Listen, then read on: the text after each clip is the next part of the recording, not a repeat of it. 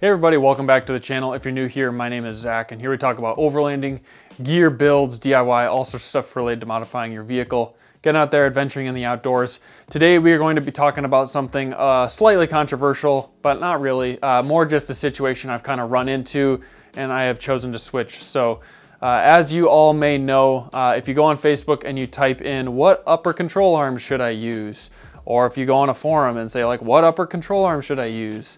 I feel like half the people out there will blindly comment SPC or Icon, or I think even some people will say Dirt King. I don't feel like people know Dirt King as much, but they just like throw out these things that everyone says. And it's like, I don't think they've actually done the research to know what options are out there. They just know what people talk about, and some people have had good luck, and who knows what their use case was. So it's hard to say whether that was even a good fit for them. One thing that I think is really tricky about searching for this sort of stuff on the web is everyone uses their vehicle differently. So there's so many qualifying questions that need to be asked the moment someone asks that question. You can't just answer that with like a good option for them. Like if somebody has not that much lift or more lift, or they have a large tire, or they have lots of offset or no offset, what is their lower control arms like? Are they going to go to long travel eventually? So don't do this. Like, there's ways to plan your build. There's ways to build your vehicle that's certain, you know, what's your maintenance schedule like? Is this a daily driver or not? How many miles are going on these? Do you plan on rebuilding them? Do you have a lot of miles on your vehicle right now, so you're gonna have to replace upper ball joints or bushings or things like this in the future? These are all reasons that you would choose one arm or another, or make a purchase so that you're not spending extra money and you can actually plan out your build accordingly to save some money. So with all those things being said, I'm going to kind of talk to you a little bit why I'm switching away from my SPC upper control arms to these Dobinson billet upper control arms. And this is no hard feelings to SPC. I was originally a little bit annoyed by my SPCs failing, but honestly, I had heard all of a sudden from a couple other shops and a couple other people on Instagram that they had theirs fail as well. And this seems to potentially be from something within the manufacturing process at SPC, and they actually replaced everything of mine, like almost no questions asked. They were super fast about it. So while it was frustrating that their product failed, their customer service was great. So I really don't have anything bad to say about SPC, but it is a little bit concerning to see these fail on sort of a manufacturer defect kind of side. My upper ball joint on the SPC control arm and my bushings in the ball joint, both were sort of out of the quality control spec at SPC. And so I'm just deciding to go in a different direction. But if I was like madly in love with this product or needed this adjustability, you know, it's something that I would consider. But I'll talk to you a little bit more about why I'm sort of switching at the end of the video. But first, let's jump into a little bit of an unboxing, understand a little bit more about what these upper control arms have to offer from Dobinsons. Let's jump into the install and talking about the product. So let's get into it. All right, hey everybody. So we're gonna kind of walk through these upper control arms a little bit here. As you've kind of probably noticed by the title, I'm having issues with my SPC upper control arms. I don't know if that's because of running 35s or because their ball joints aren't as high quality. I don't know what it is, but my upper ball joints are basically completely failed. They are replaceable, so that's kind of handy if I wanted to keep running these, but I don't really know if the adjustability is that necessary, so I'm gonna try out these upper control arms. They've got a lot to offer.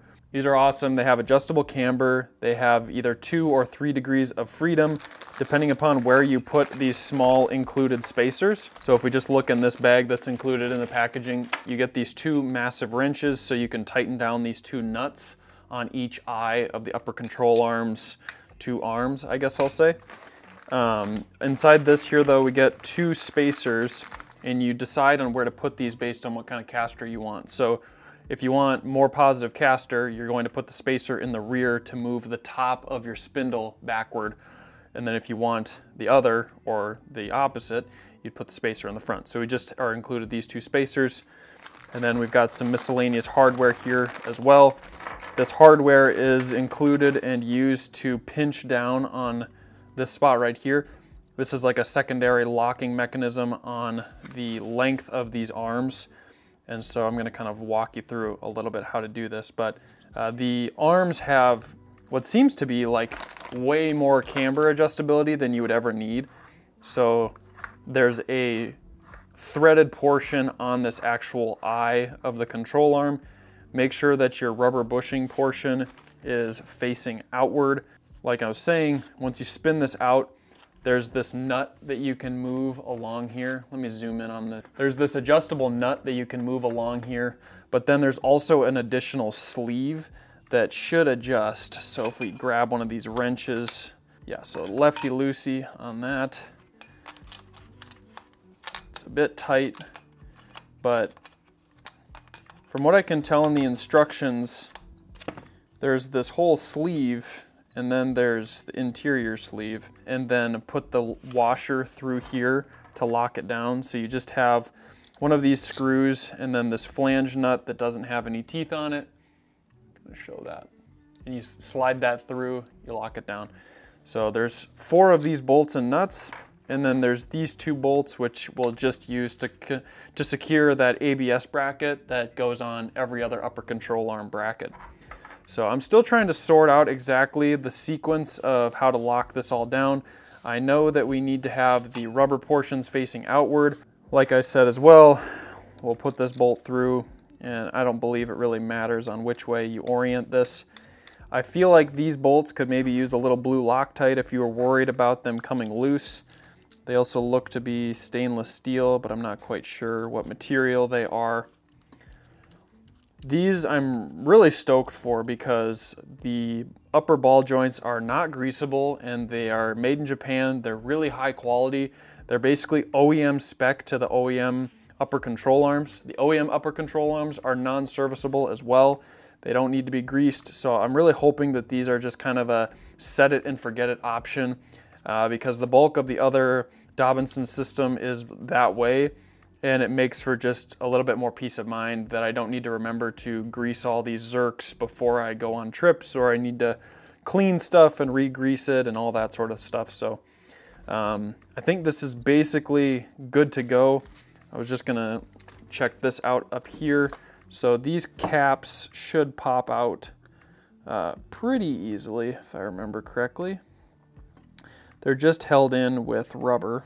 So let's just zoom out a little bit here. This cap is held in just, I believe, with kind of like a rubber seal on it. So before we put these on the vehicle, just pop this out. I just did it with a flathead screwdriver. We're gonna put some grease on this seal here, just pop that back in, and then grab your caliper and set it to 39 millimeters, and that's kind of the spacing that we want from the eye to the edge of this upper control arm. Like billet portion. So if we zoom in here, what we'll do is we'll take our caliper and measure from the eye to that edge. So this needs to be adjusted a little bit more, and then we should be good to go. Okay, so remember when you're setting these for their distances, you don't want them to bind because these need to be actually like perfectly parallel. So when that bolt goes through, it's not at a diagonal of some kind. So we want this to be a perfectly straight line. So in theory, the front plates of this arm are completely parallel with the inside shaft of these eyes.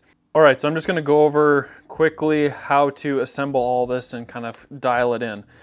Because this camber adjustability is a little bit complicated for the average person, they recommend you set it to 39 millimeters. So that's what I've done. I've set my caliper to 39 millimeters. You can use a little stick at the end between the teeth, however you want to do it. You do it from the eye to the edge of the billet portion. So you can test it multiple ways. This little stick here is a nice way to do it. Make sure this is 39 millimeters. I'll just show you guys. So stick it right here. Make sure it's 39 millimeters. All right, once you do that, the washer needs to be oriented just like this. You want the indented portion facing outward. So you want the portion that kind of, if you were to set it on there and it stands up a little bit, there's kind of a curve this way. You want that curve to face the rubber, just like so. So curved, just like this. Face that there. Same with this curved portion facing the rubber. You want the rubber facing outward. When you tighten down these bolts, you want to tighten this one all the way to the billet portion and then you tighten this nut to that nut. So now you got these double nuts locked down. Last portion is going to be locking this bolt down on the back. This needs to be tight, but don't over tighten, and this gap definitely doesn't need to be closed. This is just a locking mechanism. They recommended to not put on Loctite, even though I thought maybe you could put some Loctite on this. It should be fine. So, given all of those things, remember we need to grab our cap that we've popped out. We're gonna grab our wheel bearing grease here. Any sort of grease should be fine. And we're just gonna put a little bit on this little bearing, or this little seal here. So just kind of, I'm gonna just try and sort of push it in that little seal there, like so. This grease is really soft, so it shouldn't be too hard. I ran out of my gloves I always talk about, so unfortunately this one today we're doing just with bare fingers here. Okay, you don't want to put too much on there. Get that all sorted and then push that down into that opening. Just like so. It's got a bit of a taper to it, but you can also tell where it needs to indent because there's a little cutout, and there's a little cutout. You can see that there. There's a little teeny notch, and then there's a little notch on there as well. So when you start twisting it around, that notch should find its home. So same thing for the other arm. Grab a little bit of grease here. So I try to kind of pack the grease around this seal here. Nothing overdone, but just so that that whole little rubber ring in there has grease kind of surrounding the whole thing. That's what I'm trying to do. We'll find that little notch again, and we'll press that into, kind of twist it, kind of, if you saw that little pop right in, that should be good to go. All right, I'm going to wash my hands, and we're gonna get out to the vehicle, and we're gonna start installing these on the vehicle. All right, let's see how fast we can do this.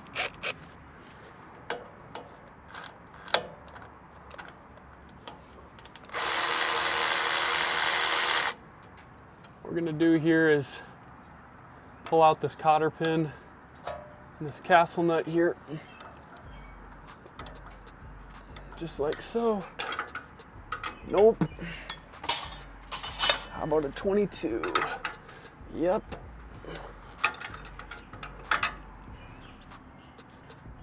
This right here is like a compression fitting or something like that. So this bolt is tapered, which means it kind of locks into that notch.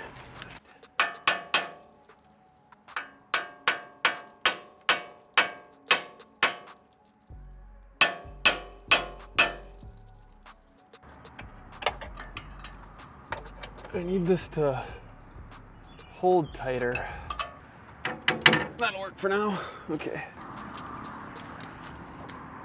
Alrighty, got one combo 19, the other combo 19 here.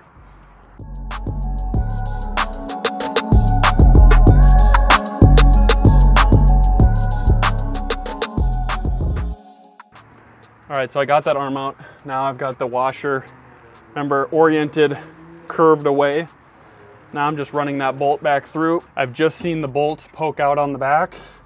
So now I'm gonna put that spacer in there and then run it through the remainder portion of this arm. There. All right, got it through. Now we'll take the other one and the nut that I took off of my OEM bolt and put that on.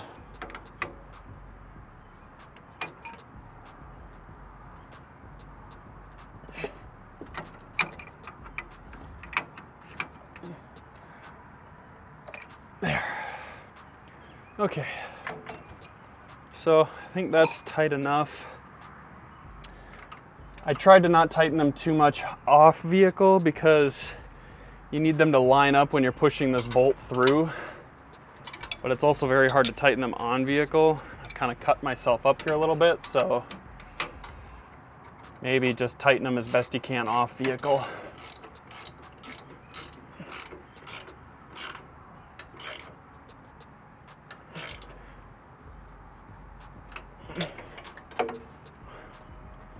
Whoops. I would say we want to tighten these for sure off with full load on. Let's do that for now. All right, so now that we've got that bolt through, got it all anchored down, should be good to go. The only thing left that we need to do is tighten down these little bolts on the inside of here. And I think they're like they're probably a 3/8. If they're not a 3/8, they're metric. So pretty confident the head of this is a 8mm, and then the nut side is a 10mm. Yep. Unfortunately, wow, that is unlucky. Here we go.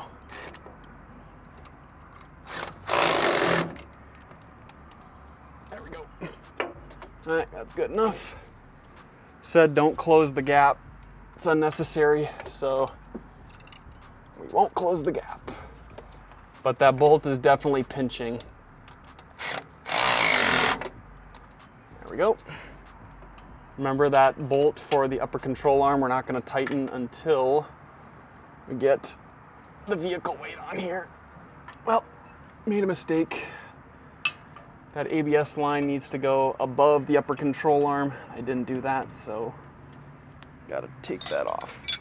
Okay, so I've got the bolt through, got the 2 washers in, I've got the nut on the back here.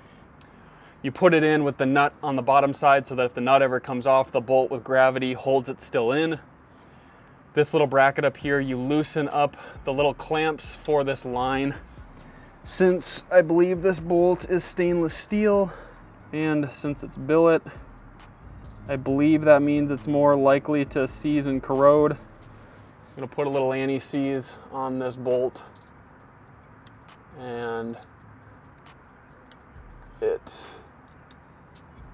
well, that's where it's supposed to go. This little bracket, the hole is too small, so we're gonna drill that out. Stand by. Gonna drill out this bracket because it's too small for this bolt. Let's try and do this.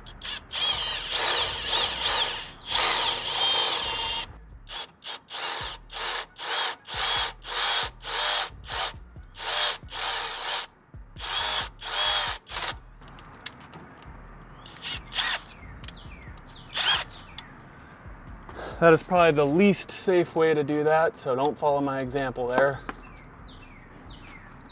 But, got it done. I'll do that a little bit earlier on for the other side. 12 mil. Just get it snug, that's really all you need. Grab our other 12 mil for the brake line on the spindle. Tighten that down. Push this through, take out our bungee, because it's definitely in the way now, and grab our Newcastle nut, reach in here, thread it on.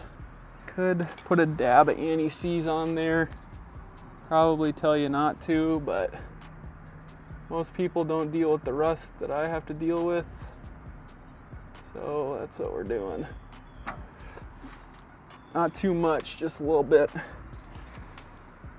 That cotter pin should help this from falling off if you're worried about the castle nut not holding as tight with anti-seize. That is probably a 22 or a 21. I'm gonna guess 22. Nope. 21. Nope. 19. Yep. Ooh. Dobinson, did you? I'd have enough space here to get in with a... Wow, sweet.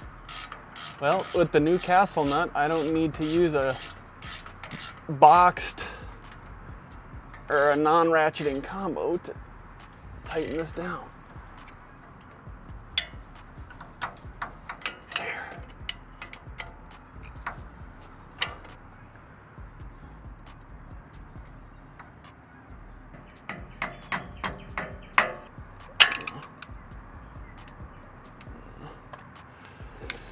All right, that should be pretty good right there.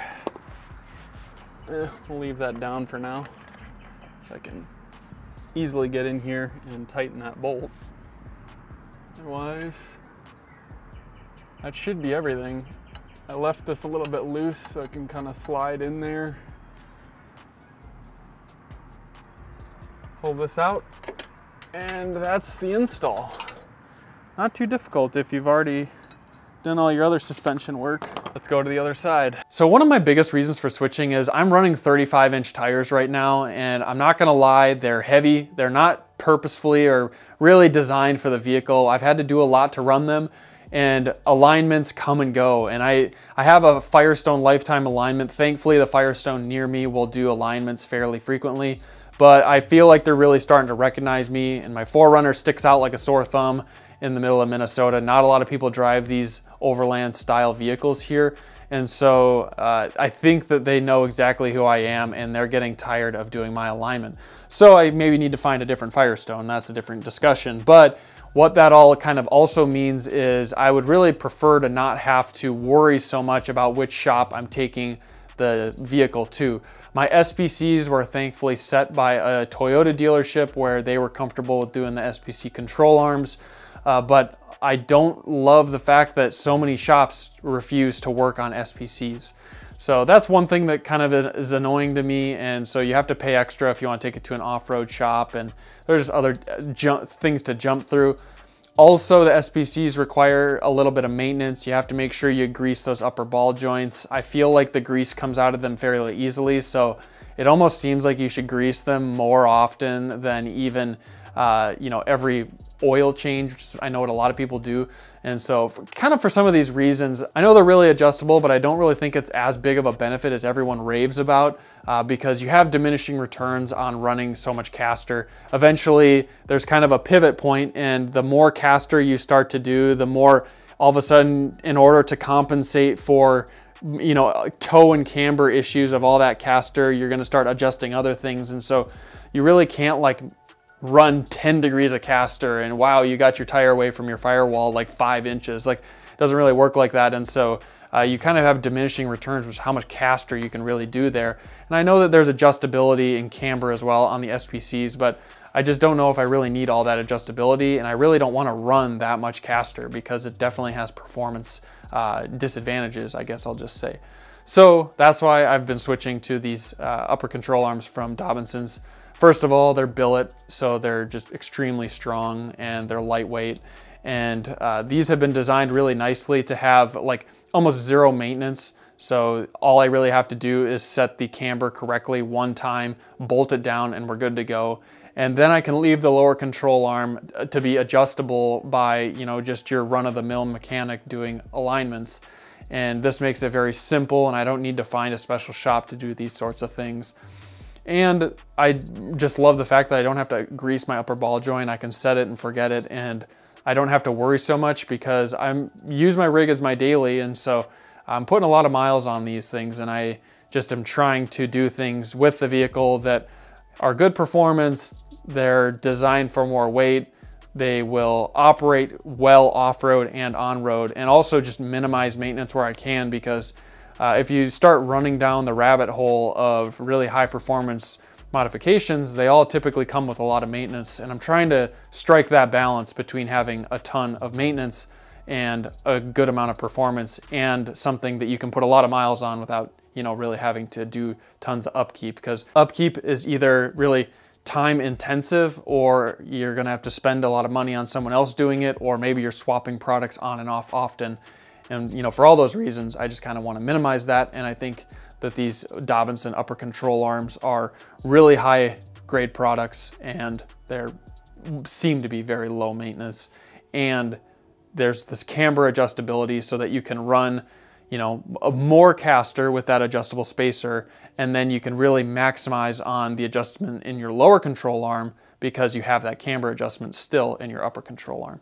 So yeah, those are kind of the things that I really like about these and why I'm running them over just a standard upper control arm, because standard upper control arms will kind of limit you because of that lack of camber adjustment and the fact that all of a sudden you may have more caster in your lower control arm, but it's gonna ruin your camber, and so therefore you don't do it. So this is one benefit where I feel like Dobinsons has made this slightly adjustable, but not too adjustable, and I really like that balance. So thank you so much for watching. I appreciate all the support from you all. Hopefully you found this interesting and helpful, and might consider running these as well. I have them linked down below in the description. But with that being said, thank you so much for watching.